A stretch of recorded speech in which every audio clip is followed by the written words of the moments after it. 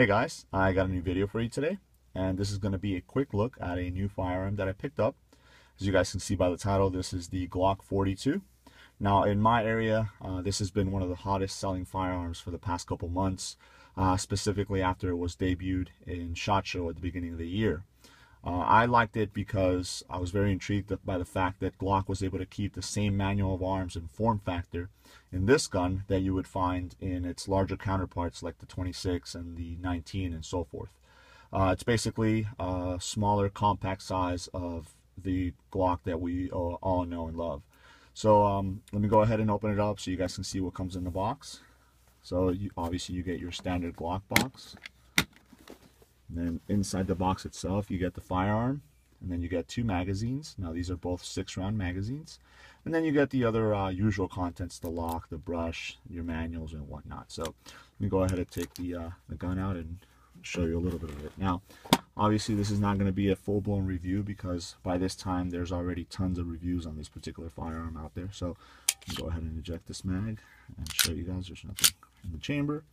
Mags are empty. Let's go ahead and look at the mags first. Like I mentioned, they're both 6-round mags chambered in 380, as the firearm is. Same, standard mags that you would find and know with any other Glock. So there's no big surprises with that. The gun itself, obviously, at first sight, is when you hold it in your hand, it's very, very small. Now, obviously, it's meant to be an easily concealable gun, very lightweight, very thin, but you still get the same thing that you would get with any other Glock as far as your sights and the mag release and things like that. Now this is modeled after a Gen 4, even though it doesn't say it, but you do get the Gen 4 style mag release, the stippling on the grip. Now the one thing that I did like, which I do not like on the Gen 4s, is that the stippling was not as aggressive. I don't like my grips to be very aggressive. I feel that they, I hold on to the gun hard enough that after you're shooting, it tends to start digging into my palms, and I don't really like that. So I was very happy that they didn't do that, especially since you're going to be trying to conceal this particular firearm. Maybe like putting it in a pocket or inside the waist. You don't want that rubbing up against your skin and it being uncomfortable. So like I said, I'm not going to do a full-blown review on this. What I did want to do is I wanted to bring in another firearm for size comparison, like I always do in my reviews, just to give you a feel for the difference between this particular firearm and something that you might be more accustomed to seeing. And this is my Glock 19. Again, it's empty. So a lot of people know the Glock 19, they know the size, the weight, and everything like that. So I figured if I put these two side by side, you'd be able to see and get a little bit better feel for the size difference between the two. So here's the 42 next to the 19. Obviously in the middle here you'll have a 26, which would probably be the in between these two. But like I mentioned, a lot of people know the size of the 19. It's more of a more common firearm that you would see, so this would probably be a better show of the difference. So here it is, so you guys can see how much bigger the 19 is, or how much smaller the 42 is in that sense.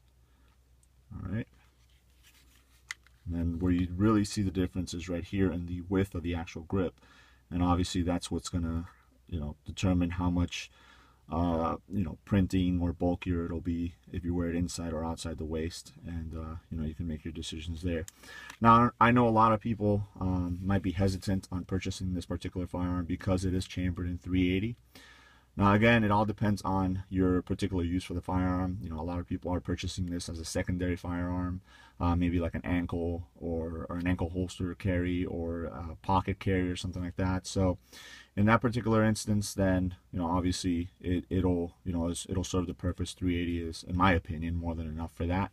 Now if it is going to be your primary firearm, and you want maybe something with a little bit more kick, or something that maybe has a little bit more capacity, because again, you're only getting 6 rounds of 380 in this versus here's the Glock mag, you get 15 rounds of 9mm. So you guys can see the size difference between the mags there.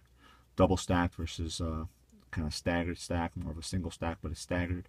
So again, it depends on the usage that you're going to give to the particular firearm. I personally have no worries about carrying this as a primary carry. Again, it all depends on what I'm going to be carrying that day. Maybe I'm wearing shorts.